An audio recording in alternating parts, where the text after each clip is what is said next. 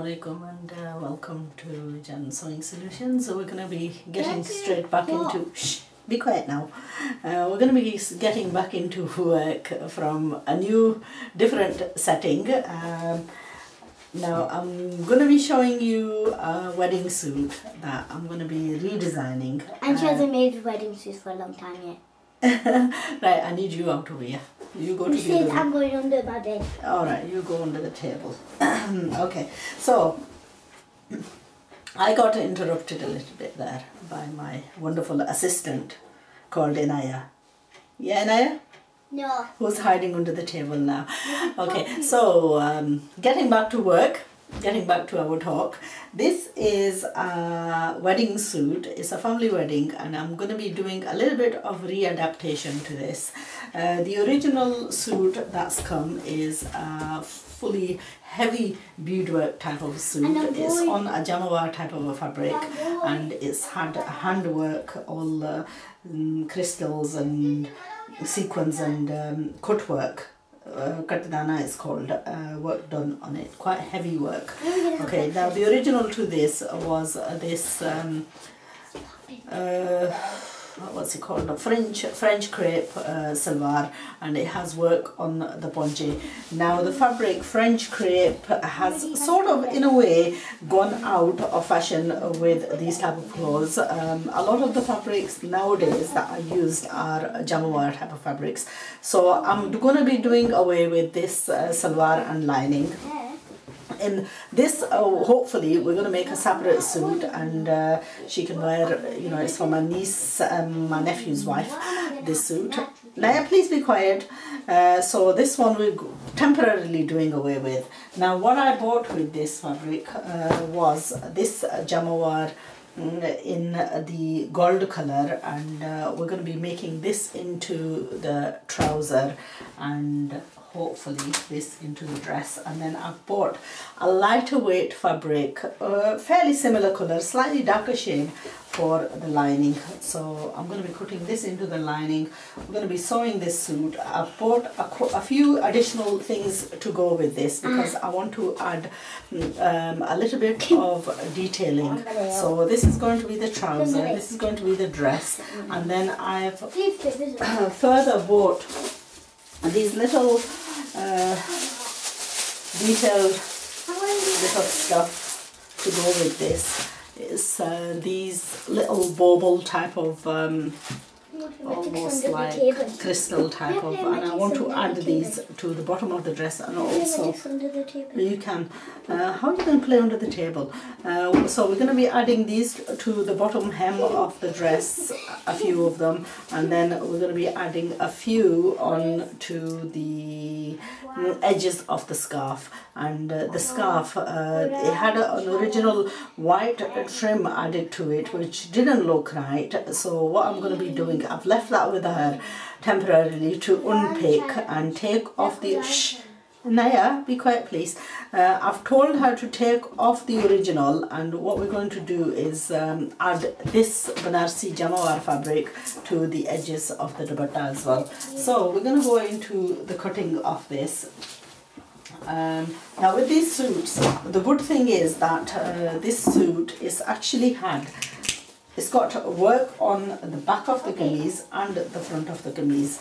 So it's a full, very heavy work kameez and absolutely gorgeous suits. If you're interested in buying something similar to this, then I've got a limited number in stock, which hopefully I will be showing you and guiding you on how to purchase. I've got a beautiful, beautiful dusty pink in this, which I'm going to give you a glimpse of hopefully towards the end of the tutorial. So when I've done the making of this, I will show you the other colors that I have available in this, the way they originally come, and then the additional jamawar. If you wanted that as the trouser, then we can sort of organize that, inshallah.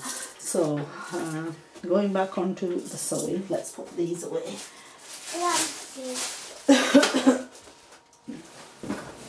Now what I'm gonna do is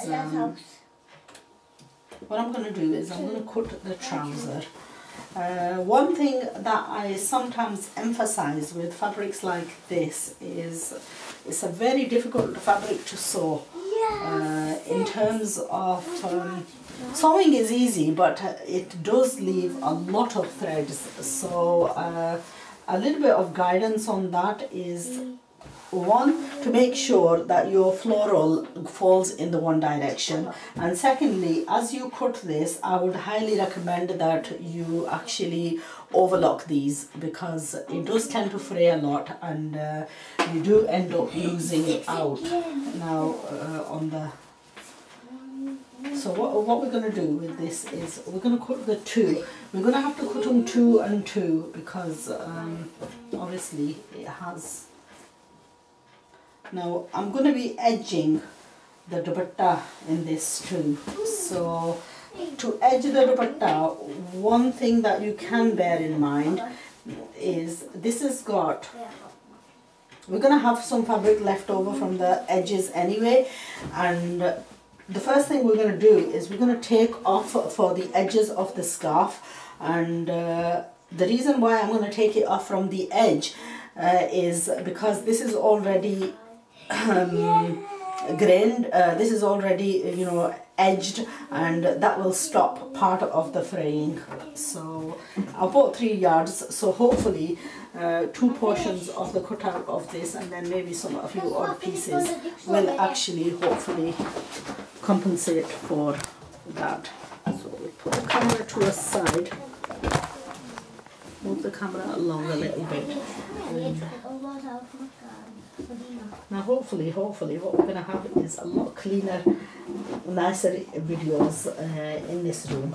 I've got more light, original light coming from outside as well, and the other thing is that we're going to have I will be organising hopefully in the near future a workroom downstairs and more of the showing of stuff from outside in the garden. So in the long run I think this is going to work in our favour. So what we're going to do now is, my right hand is actually cutting from that end, so I've got a nice good work station here. Okay. Okay, I've just double laid this and I'm just going to double cut this. I need you out of the way, please. Look at my face.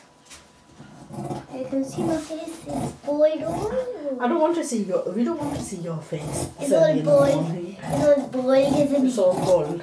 It's not bald, but I have a scarf thing on. I've got a scarf thing on. I have a scarf on. She tied it up, and then I got chalk, and then I took it back off and said, I'm gonna have a cape with it now. I don't want a scarf on my head. Oh, you've got a cape now. Yeah. Let it go, let it go, let it go. Look at me. A black scarf and a black cape. Shh. So if you're going to edge any scarves, then the way to go about this is to take off the edges, because we've got adequate fabric. Since this is all going to go in one direction, we're going to be putting 2 pieces for the trouser from one piece and then 2 pieces from of the trouser from the other piece. So generally you get leftover pieces anyway. So hopefully this will eliminate part of the problem. And now a while back I did some wedding suits and I had severe problems with them because of the amount of fraying. And a lot of this edging stuff I had to prepare it with overlocking it prior to attaching it onto the garment itself. So it presented real problems. Always look towards eliminating problems. If you can make it easier for yourself and if you find solutions within, you know, there's no fixed way of, with sewing, it's all about trial and error, and you try and constantly improve. So hopefully what we're going to do is have all this for our edging of the scarves, and then we've got this to cut out our trouser. So I'm going to use a pre-cut out trouser as the measurement. This is one, if you remember, one of my niece's other brothers got married a while back, and I actually did these for her. This was a trouser to Asim Jofa suit that I previously designed for her. So I'm just going to use this as, no, I don't need that. Take that away. I found my eye patch. Billy Billy. My hair. Okay, while she's doing that, I'll talk to you guys. So, I think it was made out of this kind of fabric with it, but it's a bit like the same, but but it's a bit too like light and not stretchy, and this one is kind of stretchy. So that's how it is, and I'll bring this one a bit more closer. Okay, now that's it. Now your lesson is over. Okay, so I've got a bit of a darker chalk. So as I mentioned, this fabric has a direction. So what we're going to be doing is cutting in the one direction, and I need quite a big fold, a turnover space. So up to there is our turning point. This is the hip point. So up to the hip point, we just take basically a marking. I know I'm rushing this, but if you want a detailed instructions on the cutting, then there are numerous videos that I have done over the years on trouser cutting and so on. Now normally I'll just take a rough guidance from the template trouser, which is basically what I've done. This is the rough guidance from the crutch to the bottom turning, the poncha, the hip point and the waist, and then this is the crutch cutting. So I don't really go in, I'm not going to go too much in details of the trouser cutting, because I'm going to let you look for the videos and search out the hundreds of videos that are on each particular subject, which hopefully you can locate and take guidance from. So I'm going to be making two suits, which are both heavy embroidered suits. I'm going to be showing you all the colours that are available in those suits, and if you want to order these heavy embroidered work suits, then you know, it's something that we carry in limited stock. Now sometimes you know, when there's weddings and stuff, people go around searching, and they have difficulty finding, and there is so much variety available in the shops that I think these days what customers have become is really too fussy and not focused on exactly, you know, they're looking for something to actually captivate them, and it's very difficult to find, something that's going to really captivate you unless you've got a good imagination. And sadly that's something that people lack. They don't have an imagination, they just want something to shout at them. But it's not going to shout at you unless you have a good imagination. And you can imagine yourself in... That's my auntie. Like your auntie? Which Yeah. auntie? Halima. Oh, your auntie hasn't got an imagination. She doesn't read too much. She doesn't... No, but she doesn't... She's naughty. Don't talk. She's going to listen to the video and then she's going to pick on you. She's going to tell you, have you been talking about me? Right, so this next one, what we'll do is we'll take it from the other end, and that way any fabric that's left in between, you can always combine it and use it for something else. Now I have a thing of actually combining this and making it four.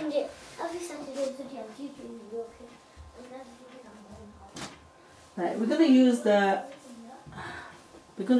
template of the already cut trouser, all we need to do is do a slight bit of an alteration to this, which the alteration is going to be that we're going to make it a little bit wider.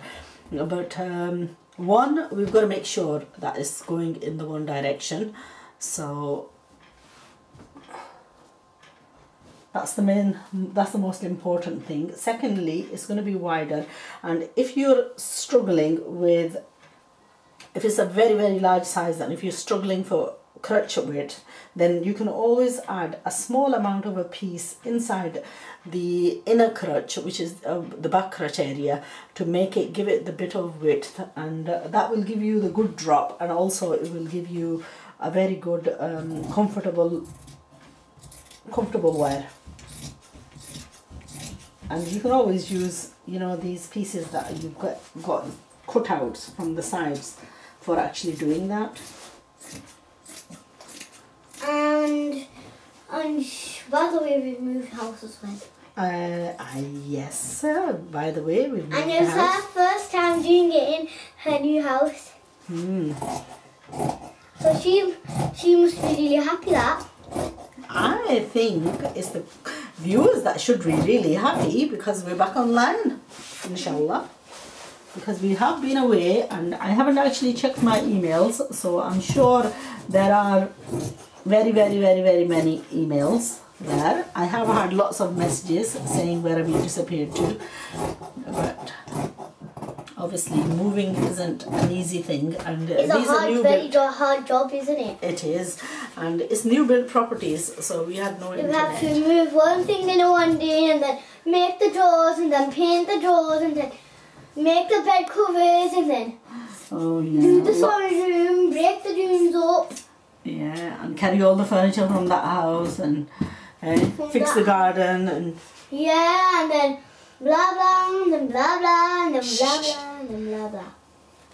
Right. So I'm going to add just a little bit of an extension to this crutch, because just to give it just a little bit more width. It doesn't really require a lot. So that's the trouser. We're going to add this piece.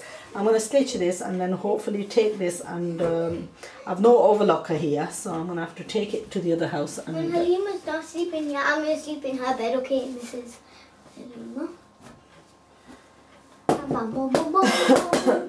We need the drum roll. We need the drum roll. You need the drum roll? No, I think you need the drum roll. Okay, I think we're going to stop here. We've done most of the video. This is the bits that we've got left over. It was 3 yards of the jamawar fabric that I purchased for this, and obviously I had in mind that I had to do the edging on the dupatta as well. So what we'll do now is make the preparations for cutting the kameez. I might use some of this jamawar just to trim off certain parts of the kameez, because we obviously need to blend it in. So these pieces, for the moment, what we'll do is we'll put them away safely, try and cut precisely, and try and minimize wastage as much as possible. And with this fabric, try and cut and fold and put it in a maybe like a bag or something and store it away, because it does leave a lot of threads, and if this comes in contact with other fabrics, then you are going to end up actually just wasting it and losing it. It is quite an expensive fabric. It's about £5 a meter or even more. £5, £8, it varies depending on the quality. I have paid, you know, just little odd bits to go with this suit. Ended up costing me almost £30. So there are always, if you want to do your own spicing up, then you will need to invest a little bit more than what you put in the suit. But it's all this small detailing and the personal touch that makes it the designer suit. So I hope you enjoy watching and continue to learn a little bit from these videos. So we're going to go on to cutting the kameez. Join me again soon, inshallah.